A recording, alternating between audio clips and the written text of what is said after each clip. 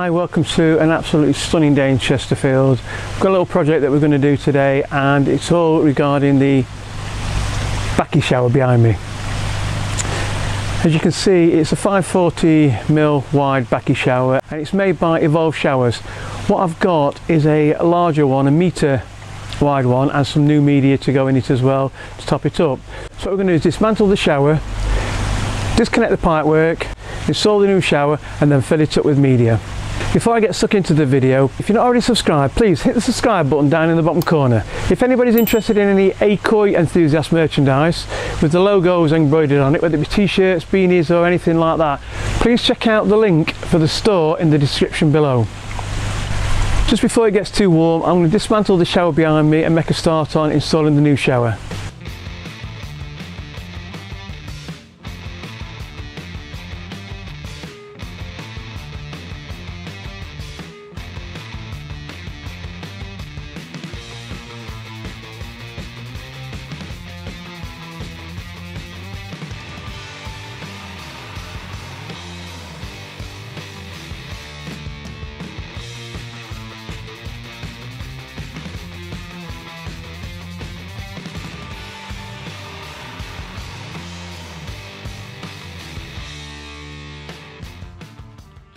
So this is a media that I'm going to put into the shower. It's Secoh Bacteria Home, or Secoh Bacteria. It's a Dutch product. As it says, premium quality, far infrared Bacteria Home.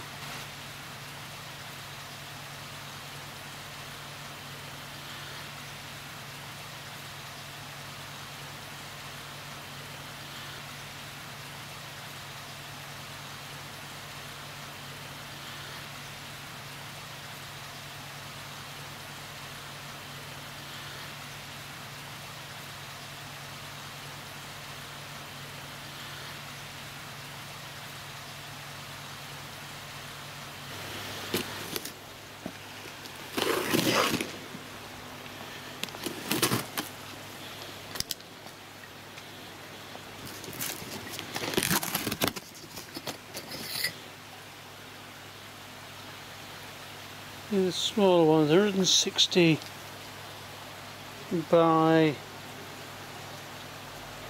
40mm. They're very light. So what I'm going to do is just tip them in and see what it looks like.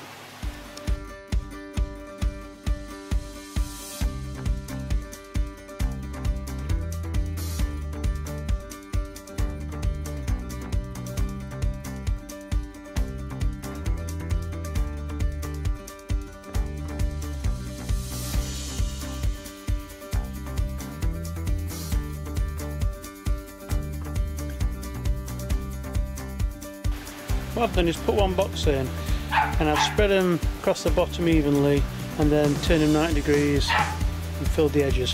The reason why I'm doing that is if I put them in randomly, it looks like there's going to be some air pockets where the water's just going to track straight through and take each route rather than go through the media. If I do a couple of layers like this, at least the water's got to build up. It might go down the sides, but it will build up and some of it will go through the thing. And then the next box I'm just going to scatter loosely on the top. The plan was to use the original Bakki house media and pumice from the existing Bakki shower, but I think I've got too much of the new media in, so I'm going to shuffle through this lot, get the BHM in the bottom of the top tray and add the pumice around it.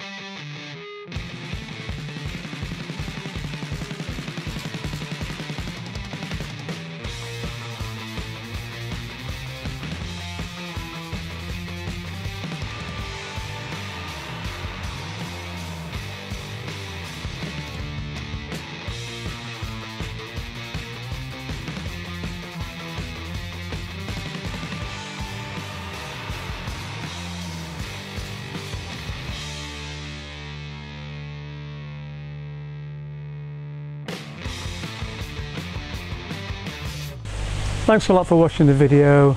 As you see now of my shoulder, we have a 3-tier Bakki shower with a mixture of media ranging from pumice to 2 different types of Bakki house media.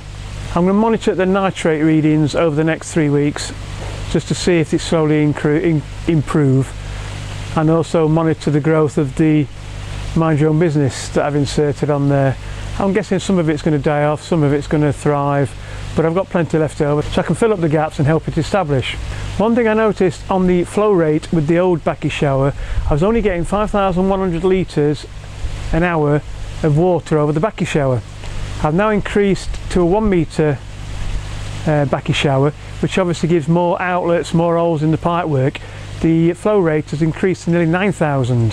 The head the pump is pumping, it's possibly about 1 metre, but it also goes through a pressure filter. So it's going to reduce the potential flow from 20,000 litres down to probably 10,000 litres with the 1 metre head. But again, through the pressure filter, you're going to have more restrictions and a couple of bends at there, so that probably equates to the 8,900 litres an hour I'm getting through. Thanks a lot for watching the video. If you're not already subscribed, please hit the subscribe button and check out some more videos. If you enjoyed the video, please hit the like button. If you've got any questions or comments, write them in the comments below. Thanks a lot for watching. Happy ponding.